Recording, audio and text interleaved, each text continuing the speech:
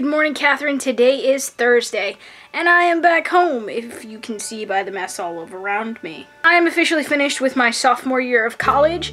I have moved all of my stuff back home, and I am here for the rest of the summer. One of the things I wanted to talk about today is my love of poetry. So last night, you and I went to a show of Andrea Gibson reading her poetry. One of the things that I've always loved is writing and reading poetry. I particularly like spoken word poetry because I think the performance aspect is one of the things that really draws me in, and the way that people can use similes and metaphors to really get their point across. Brevity has always been a strong suit of mine. I've always really enjoyed being able to say things in the shortest amount of space possible. I've also noticed that when it comes to writing my own story and writing like my memoirs, for example, I have a very hard time being able to write the whole thing all the way through because my specialty tends to be short stories, so less than 10 pages is usually the most that I go. The other thing about like writing my story is that there are a lot of different lines that it takes.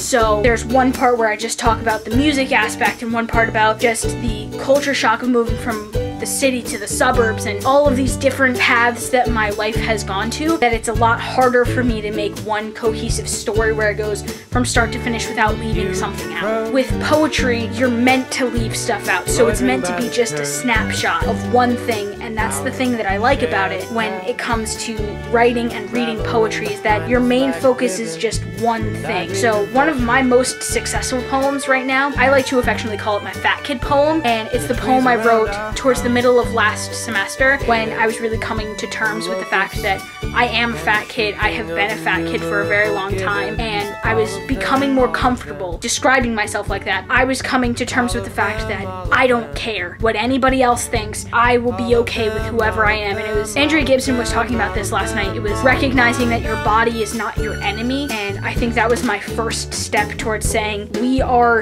in this together whether we like it or not. It's just about me being a fat kid. Like, there are a bunch of pieces of my life that aren't in it, but it really does encompass my life in one thing. And I was really excited to do that. Maybe in a future video, I will have my video be that poem, because you and I were working on it this afternoon and we got to a point where I think I like the way that it has ended. Along the lines of the future, in about a week, this project will be over. We will have done non-textual communication for a very long time, from the time when the first one of us left to when the last one comes home from college. And it started out as a project with 4 people, and then it was 5 people, and then it dropped down to just the 2 of us.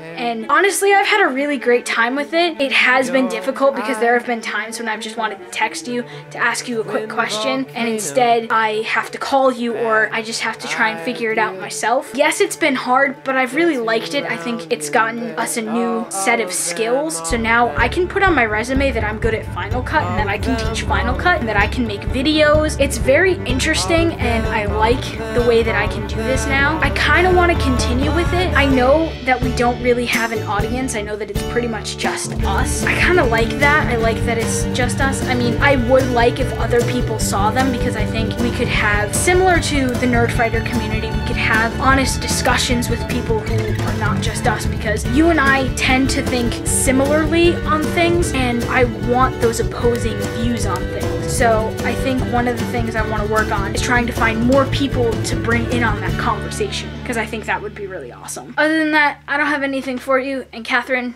I'll see you tomorrow.